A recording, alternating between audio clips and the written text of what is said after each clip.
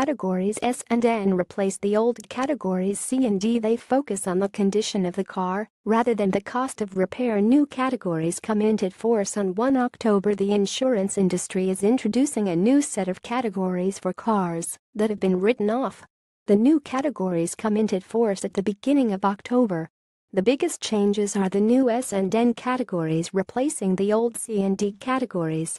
According to the Association of British Insurers (ABI), the new categories focus more on the condition of the car than on the cost of repairing it. Both Category S and N cars can be repaired and put back on the road, but the two are defined as follows. At some point, a Category S vehicle suffered structural damage and has been written off by the insurer as it was uneconomical to repair. This damage could be to any part of the vehicle's structural frame, including the chassis.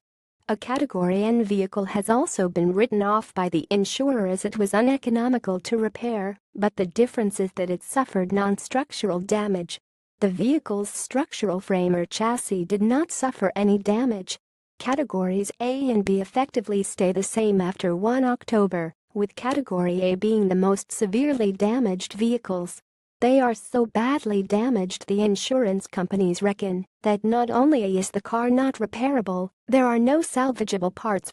As a result, most Category A cars are destroyed, and Auto Trader does not allow them to be advertised for sale in its classifieds. Category B is the second most severe form of damage, and most cars in this category are also destroyed. The difference between categories B and A is that there are some reusable parts in a Cat B car, but our advice is to never buy a car in either of these categories.